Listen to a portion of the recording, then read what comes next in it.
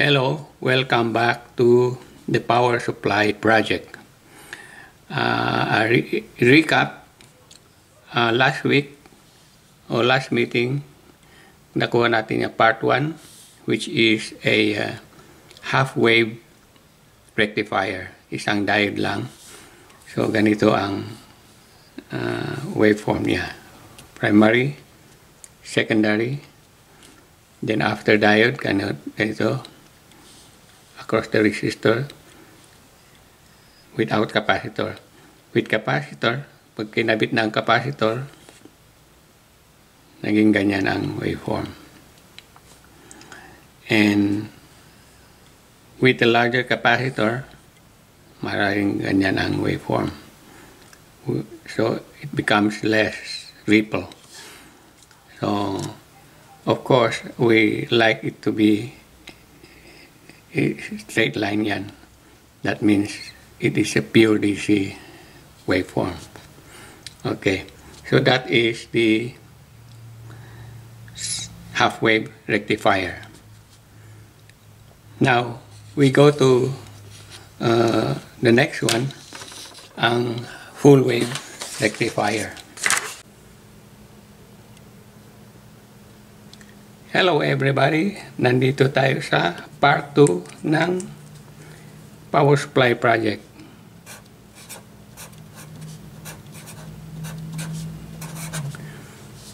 Sa part 2 ay ang unang titignan natin ay ang full wave bridge rectifier. Ito may transformer, may 4 na diode, lagyan natin ng load at saka capacitor. Okay. Ang transformer natin ay same, 120 volts or 230 volts AC.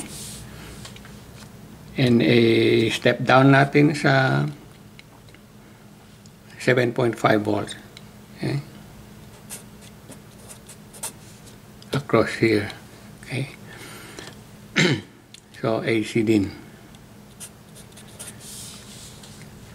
So magiging ganyan from there to that.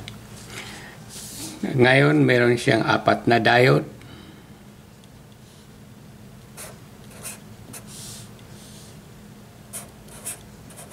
Dito D3, D4. So, lagyan natin siya ng load resistor, RL. At sa capacitor, tawag natin C1. Okay. Ang operation ng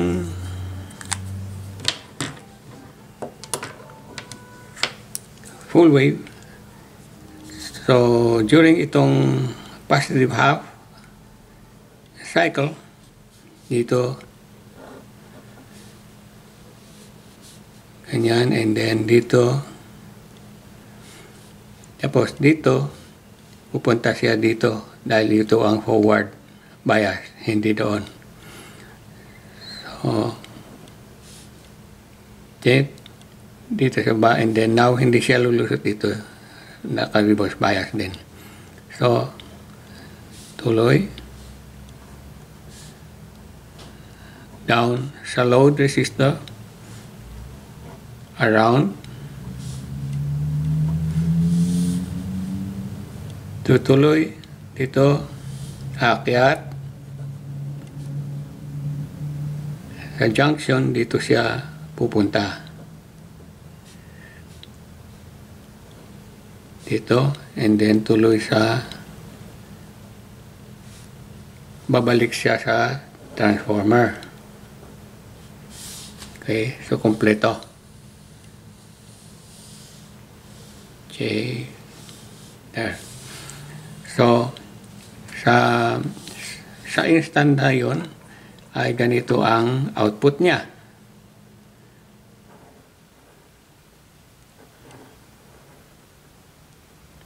So, yun, matatransfer yan.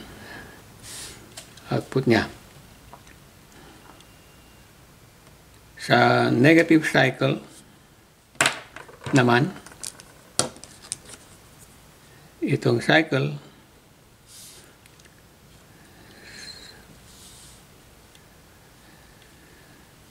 ganyan ang takbo from transformer dito, and then dito tuloy siya sa diyan, hindi doon dahil reverse bias diyan, and tuloy din sa wala rin doon na reverse bias din. So tuloy dito, the same sa load,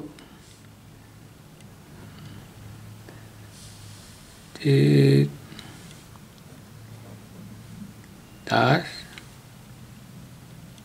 tapos doon siya papasok. Okay, pasok doon, tuloy doon sa balik sa transformer. So yun ang ganyan na cycle. So dito sa output niya, sa output na dito is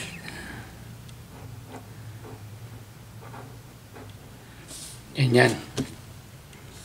Then of course wala sa negative cycle yung isa.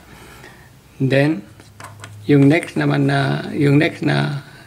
positive cycle, ganun din, susundin mo rin yung red, so ganun din.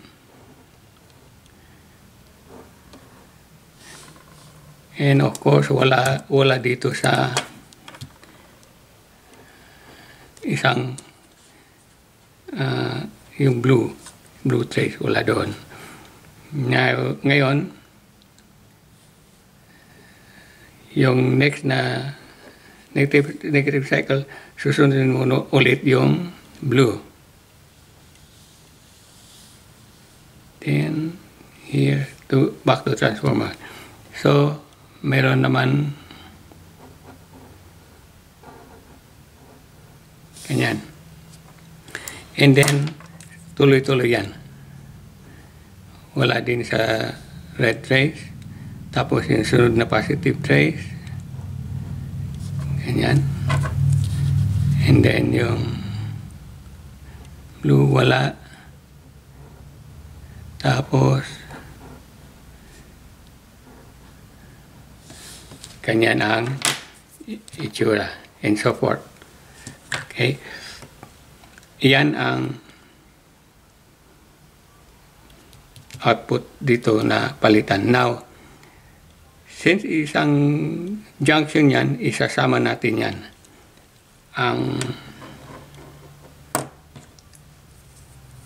Ang resultant niyan ay ito. I-add natin yung dalawa. So ito una.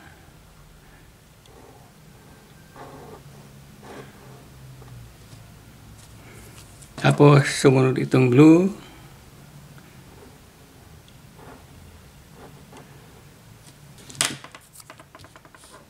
And red.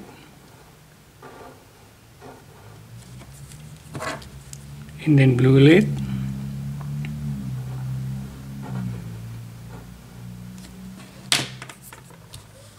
Red.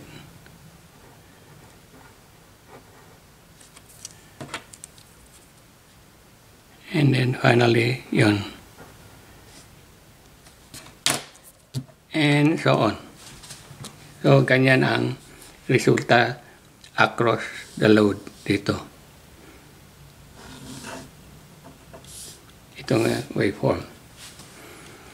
Now, yun, ibig sabihin wala pang capacitor yun. Let's say, kinabitan natin ng capacitor.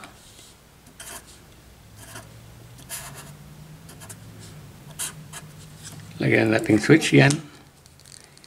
Say, kinabutan ko ito ng capacitor, nag-switch on ako dyan.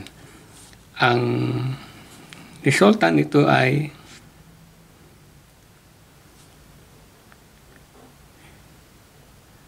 dito mag-charge ang capacitor. Okay. Ang mag-discharge, charge, discharge, charge, discharge, charge, discharge, charge, discharge, charge, and so forth. So, makikita niyo yung ripple niya o peaks niya maliliit. Hindi kagaya ng compare na yun sa half wave. Ang half wave ganito. Okay. Malalayo. So yun nakikita mo. Imbes na doon may sumingit na alternate na isa. So ganyan ang itsura na. So ito kung 60 Hz ito, kung 60 Hz or 60 cycles ito, ang whole wave na bridge ay naging 120 cycles, 120 Hz, na doble yung pag-occur ng peak.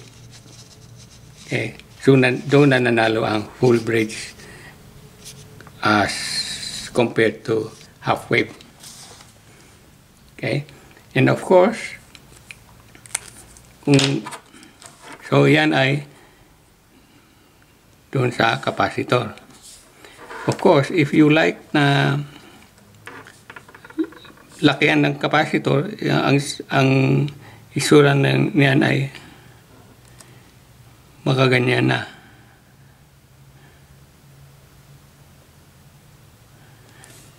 Malilit na palit na yung mga peak hanggang talagang smooth na pag tama na yung capacitor mo. Okay? So yun ang operating principle ng full wave bridge rectifier. Okay?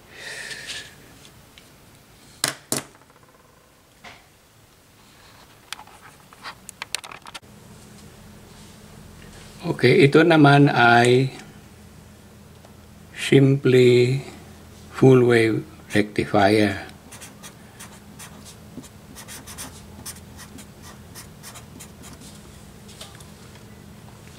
Ito ay may dalawang diode.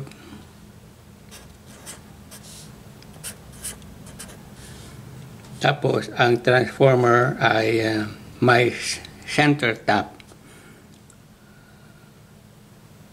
Okay, so we have 120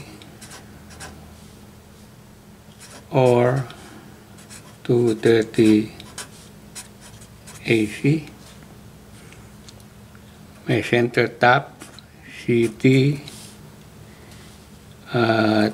Example natin ay 7.5. Dalawa silang pareho, 7.5 volt.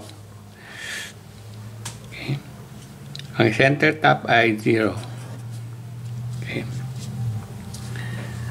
Ang pagka-wind ng transformer na ito ay such a way that palitan silang may positive peak. Okay. Ibig sabihin, ang first cycle ay ganito.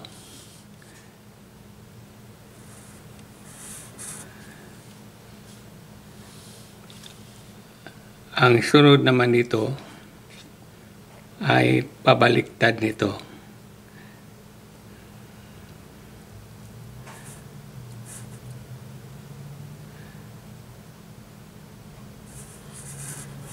Ganyan. Magka-opposite sila. Kaya pag ditong cycle positive, ditong cycle positive din. pero palitan. Okay, like okay. So positive cycle, tapos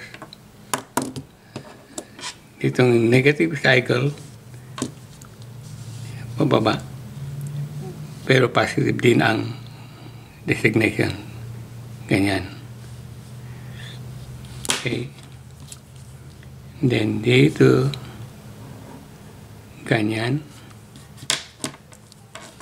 dito ganyan.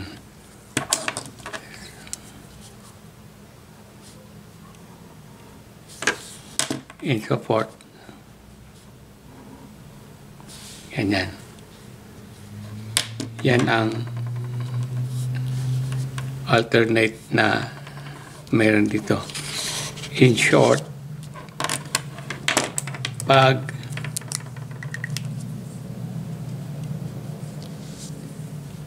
ditong point ay isama mo yung dalawa.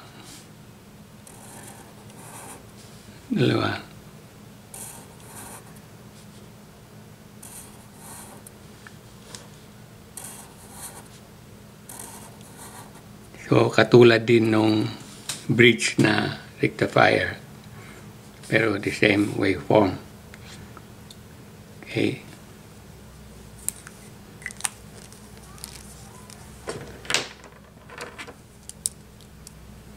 So,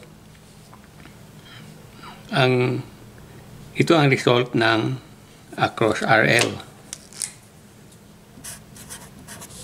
Siwan yan. Across RL. Pag walang capacitor. Yan. Ngayon kung sinama mo yung capacitor, let's say, sasamaan natin ng capacitor.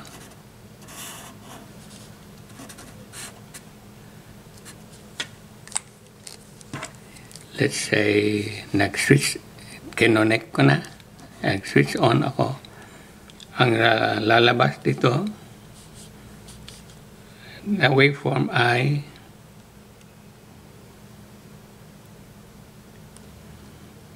mag-charge sa cap, okay? And then, magde-decay ng unti-unti hanggang doon sa sunod na peak of charge ulit, decay, charge, decay, charge, decay, charge, decay, charge, and so on. So, meron kang mas maliit na ripple. Okay.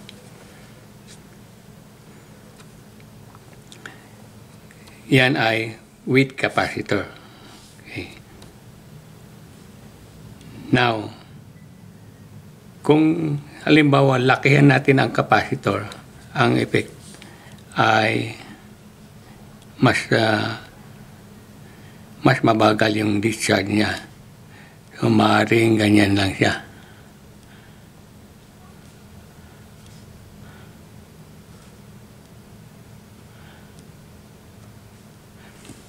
Maliliit na lang yung peak ng ripple. Okay. Eventually, pag nilakihan mo, more, magiging straight line yan. Okay. So, yun ang working principle ng whole wave rectifier. Okay. Later on, makikita niyo ang advantage ng gagamit ka ng center tap with center tap transformer. Pag nag-design ka ng dual power supply sa isang transformer, like dual means positive negative power supply. Madali mong gawin sa transformer with center tap. Okay. Okay, so that is the end of part 2.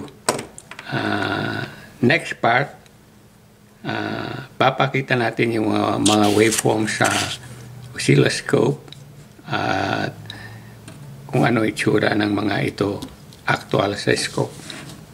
Okay?